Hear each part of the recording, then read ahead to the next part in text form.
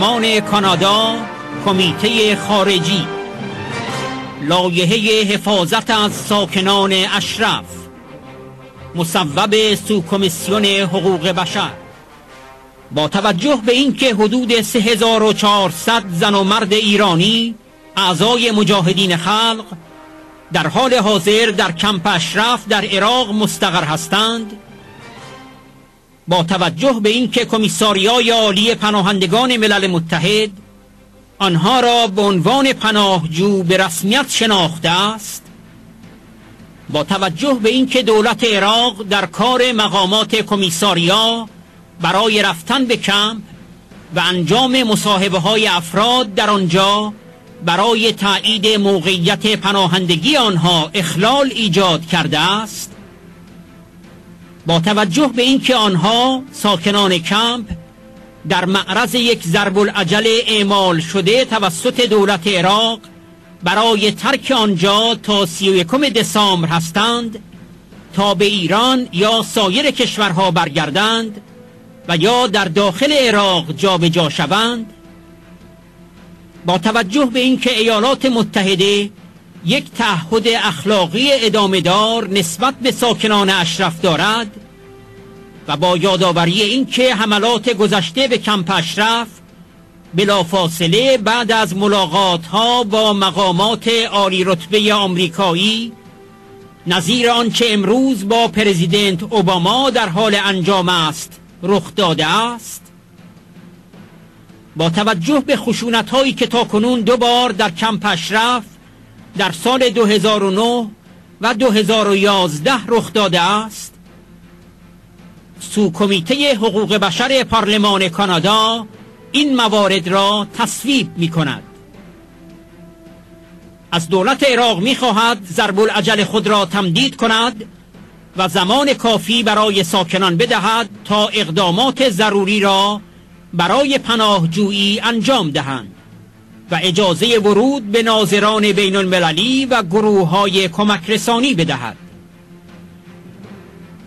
از دولت کانادا می خواهد با متحدان بین المللی کانادا و با سازمان ملل متحد کار کند تا از امنیت پناهندگان در کمپ اشرف اطمینان یابد.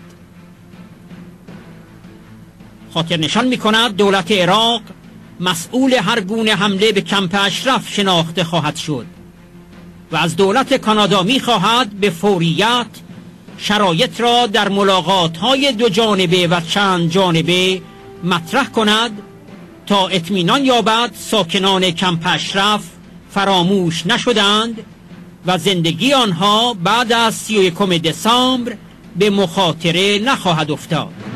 اجلاس رسمی پارلمان کانادا.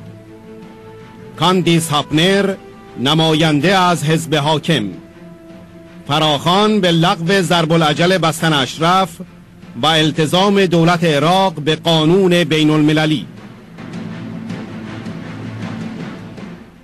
Speaker, I would like to call the attention of the House to the situation in Camp Ashraf, which the Iraqi government has demanded be closed by the end of the month. The camp, which is home to over 3,000 political refugees, has been protected by the U.S. and coalition forces. However, with the U.S. winding down its operation in Iraq, there are concerns that this will displace thousands of people who will have nowhere to go. Canada encourages the Iraqi government to extend the closure deadline in order to allow remaining residents sufficient time to take the required steps to seek asylum and to allow the United Nations High Commissioner for Refugees to consider and process applications. We call on Iraq to meet its obligations under international law and to ensure that Camp Ashraf residents are not forcibly transferred to another country where they could reasonably suffer. Canadians and indeed all people expect no less. Thank you very much, Mr. Speaker. کنفرانس مطبوعاتی نمایندگان پارلمان از احزاب مختلف کانادا.